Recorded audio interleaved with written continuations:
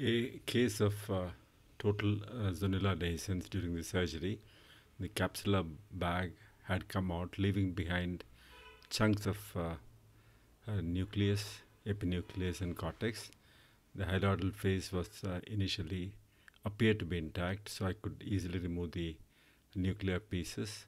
This is a case of fixation done under topical anesthesia. I had infused antechamber with few drops of 1% lignocaine. Without disturbing the vitreous in a big way, I could remove the most of the large nuclear pieces. Note that the fluidics is very slow here. There was a certain amount of vitreous which was present when in the meantime, I asked for a vitrectomy probe. I could do a certain amount of sponge vitrectomy of the prolapsed vitreous. I prepared myself to implant a retroiris iris claw lens, and I did two. It's a soft eye, but with sharp MVR blades, we can easily do a 90 degrees away MVR entries at the limbus. And these are short tunnels at the limbus directed towards the center of the pupil rather than going horizontal to the iris, so that enclavation becomes easy. With visco expression, I could remove every bit of cortex that's there in the anterior chamber. Now I have a vitrectomy probe in my hand. I did a very gentle, slow vitrectomy. I could still see a certain portion on the right side, certain portion of herniation of the vitreous. I could do anterior vitrectomy. You see that the lens particles are not there. Very gentle infusion of fluid into the anterior chamber just to maintain the anterior chamber and avoid collapse. The vitreous in the suction and the angle region was gently swept with 27 gauge cannula introduced through the side ports.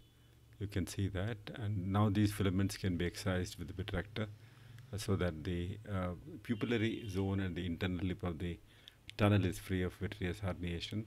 A peripheral aerodectomy is done by very slow cuts. Aspiration cut is what is ideal. Iris claw lens, the slits are identified. Sometimes slits are partially made or not made, so you'll have just identify by gently tapping it to see that it opens up.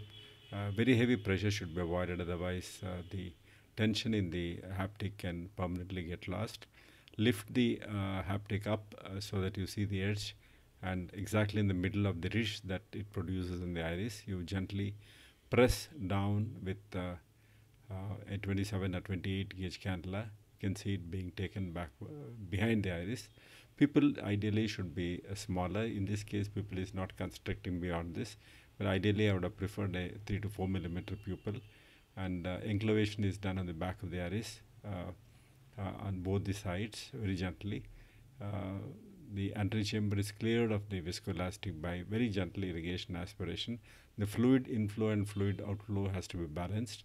There's some amount of debris in the anterior vitreous, which is mostly pigment and heme, that is removed with the vitrectomy on the back of the lens.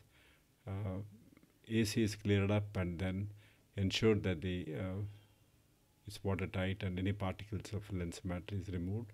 There's a fine filament of vitreous there, which you just ensure that it is not in the tunnel.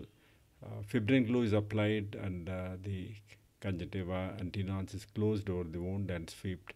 This is a watertight wound. The eye doesn't have to be bandaged. There is no retrobal bar or parabol bar anesthesia, so the eye can start seeing it. We can start medicating. Thank you.